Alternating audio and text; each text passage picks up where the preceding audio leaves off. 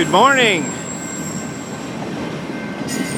It's April 21st, 2011.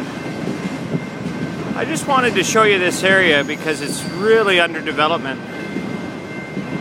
We have the new Minax, or actually it was new and then it was empty and now it's full again.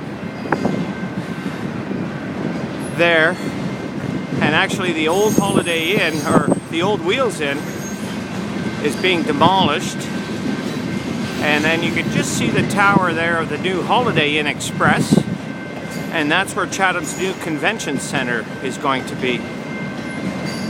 So there's a lot of stuff going on in Chatham. I think people are starting to notice, and I had a minute to do this video because I got stopped by this train. Swiss Chalet there, and so this is Kyle Drive. Kyle Drive, I think about 10 years ago, went all the way through to Park Avenue. So basically this is the main artery in Chatham to get all the way from the south side to the north side. All our big box stores are on the north side.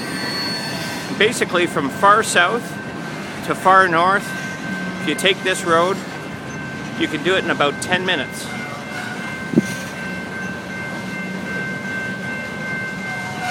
So I did want to mention to everybody that it's Easter weekend, and I hope everybody relaxes and has a great Easter weekend. I am working Saturday if there's any properties that you want to see. So feel free to call, email, or text me through my website at chathamontario.com. Everybody have a great Easter, a great Thursday, and spring will be here soon.